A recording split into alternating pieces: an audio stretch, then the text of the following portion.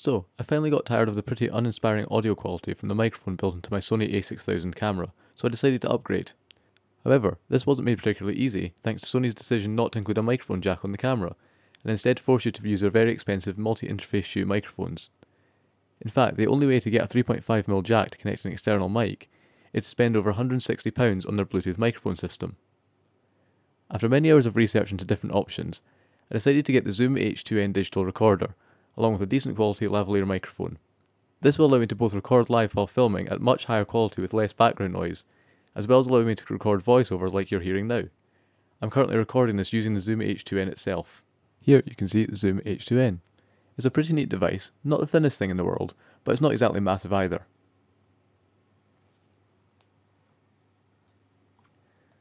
And now, this is the lavalier microphone I bought, which is from a company called, and no, I didn't make this up, Giant Squid Audio Lab. At £50 it's relatively inexpensive, yet after doing a bunch of research it performs really well. I was also considering the Audio-Technica ATR 3350, however this requires a battery which is a bit of a faff, and had very mixed reviews, many of which reported it failing fairly quickly. The other option I considered was the Rode SmartLav Plus, however since this is designed for smartphones, I would need to have bought an extra adapter for £10 to connect it to a recorder, and after some listening tests they sounded very similar, and if anything I sort of preferred the Giant Squid one, so I went for that. So now let's take a look at what accessories come in the box with the H2n. The first thing you get is a 2GB micro SD card. It's only 2GB, which isn't really much, however it's enough for some basic recordings. And it's a micro SD card even though the thing takes full size SD cards, so you have to use the included adapter. I think it's because some of the recorders only take micro SD, so being able to just bundle this one type of card makes it cheaper across all their products. You also get a pair of alkaline AA's, which is fine. It runs on AA battery rather than being rechargeable, so at least you get some in the box. One thing to bear in mind is how it's packaged, because the SD card and batteries are hidden under these little cardboard flaps inside the box, so if you didn't know they were there, it would be very easy to throw the box out without realising those parts are in there. So if you do get one, make sure you take those out, because they are actually in the box, even if you can't see them.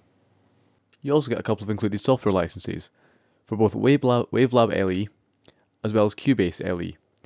I've never heard of these, I'm not a sort of audio person, but I suppose if you sort of like that, if that software is useful for you, you get it included. I also bought the official accessory pack. It normally retails for £35, however when I bought it with the recorder it only cost me £12 extra, so it seemed like a fairly reasonable thing to get. So the first thing you get in the box is a sort of nice little case for the recorder. It's fairly reasonable quality, sort of plastic on the outside, sort of zip around the outside, and it holds the recorder fairly well. It's also got a belt loop on the back if you need to carry it. So yeah, it's pretty neat to fit the recorder in. Good way to protect it from carrying it around really.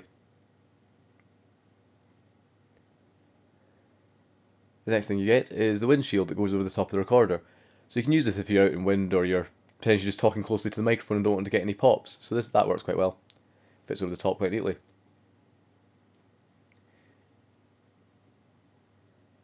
Also in the box you get a little remote control which plugs in, so it's got a 2.5mm jack that plugs directly into the recorder, and has option for pause, marking the recording, as well as start and stopping recording. That just plugs directly into the side of the recorder. So yeah, you can use that if the recorder is mounted somewhere and you want to control it from further away. You also get this little extension cable. Unfortunately it's only a 2.5mm cable, so you can't actually use it for audio equipment, but it's handy if you need to put the remote further away. Next thing you get is this little plastic thing that screws into the bottom of the recorder. So this is designed, they call this the mic clip adapter. So I think the idea with this is if you had like a microphone stand, you could attach that onto the bottom of the recorder and slide it into the microphone stand. I suppose it also works as a handle if you wanted to hold the recorder like a microphone. So the next thing you get in the box is this little tripod, which is a fairly cheap little tripod. It's nothing that special. It feels a bit plasticky, like the legs are plastic even though it looks metal. However, it's adjustable, you can loosen the little thing off and actually sort of tilt the top if you wanted to do that. And it does do the job of holding the recorder on the desk fairly well. It's just not the best quality thing in the world, but I mean, it does the job. So the next thing you get in the box is a standard mini USB cable. So it's mini USB on one end and regular on the other, and it's a pretty long cable. So if you want to place the recorder far away from things, that's absolutely fine. Then to go along with that, you get a standard USB power brick. So you can plug that into the wall.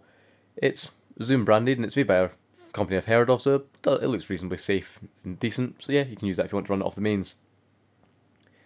Which is handy if you're using it in a stationary environment because otherwise it requires batteries.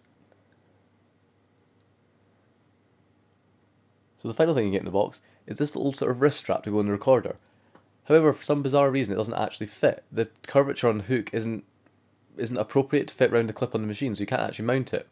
So I guess I've obviously just almost like bought these and not actually realised they don't fit, but yeah, you can't actually fit it on the recorder without like bending it manually. I also bought a couple of other accessories. So I bought this 3.5mm extension cable, it's a few meters long. The microphone, it doesn't have a very long cable, so I'm going to use that.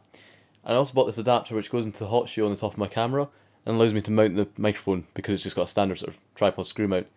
So that allows me to mount it on top of the camera rather than having to like worry about separate stands for it. So now let's take a look around the outside of the device. So first thing we'll do is take a look at the microphones. So on this side we have what's called a mid-side microphone, which is a special type of microphone that lets you adjust the stereo width. So you can do that both while you're recording and even record the raw audio and adjust the stereo width after the fact. Then on this side you have standard XY microphone, which is a standard stereo microphone. Then on the top of the device you find this adjustment that lets you choose what microphones to use. So there's it using the mid-side microphone. You can tell it to use both channels and you'll see that the lights come on to indicate what microphones are being used.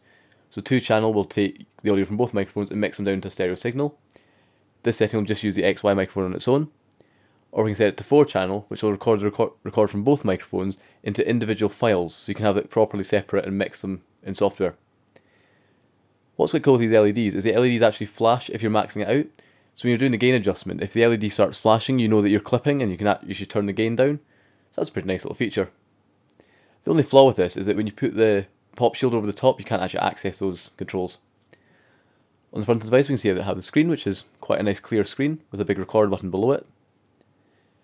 On the side we can see we have a button at the top to access the menu, as well as a little button that flicks up and down which is labelled play, so you use that to use the playback controls as well as to navigate the menus. Then with this knob here that lets you adjust the microphone gain. So the controls are fairly simple, they're not particularly fiddly or anything, which is nice. So you have to sort of play about with the gain, but it's not too bad. And then finally you have the power switch down here, which also goes into a hold position to make it harder to switch off and sort of lock the controls on the device.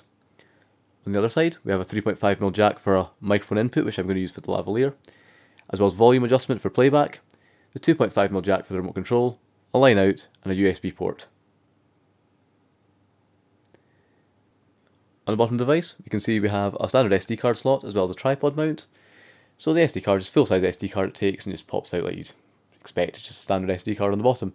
I'm just using this 8GB one because I had it spare and it's bigger than the 2GB one it came with, so I may as well use that one. Doesn't really make a massive difference. So now let's do some recording tests to see what this device sounds like.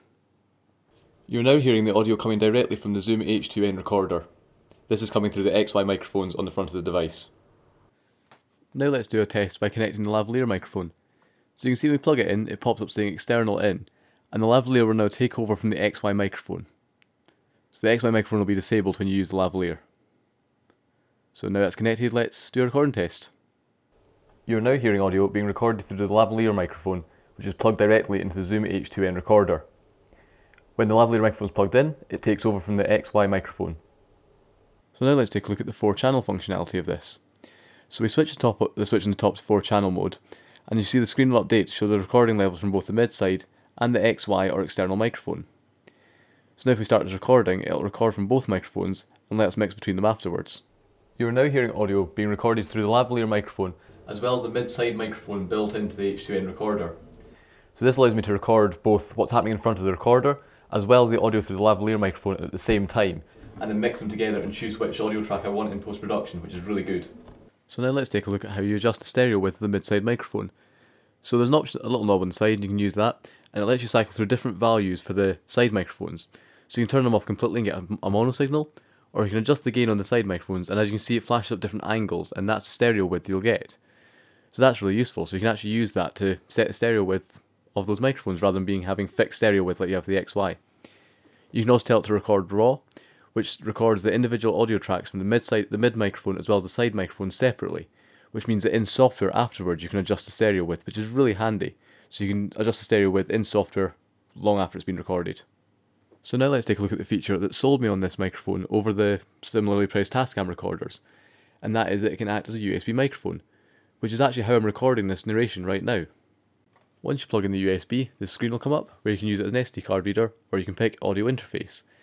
Here you can pick the sample rate, and then when you pick connect, the computer will detect it as a standard USB microphone, which I've noticed was supported out of the box under both Windows and Linux. Now with it connected, We can pick it as an input device in whatever audio program you're using. In this case I'm using Audacity. And when you hit record, it'll start recording it just like it's a standard microphone. So there you have it. That was a look at the new audio kit I've bought for the channel. So I'm very happy with it all, quite excited to start using it. So obviously this video was entirely narrated. That was just because I was actually filming the recorder, so I couldn't really use it to be recording live audio while I'm filming it.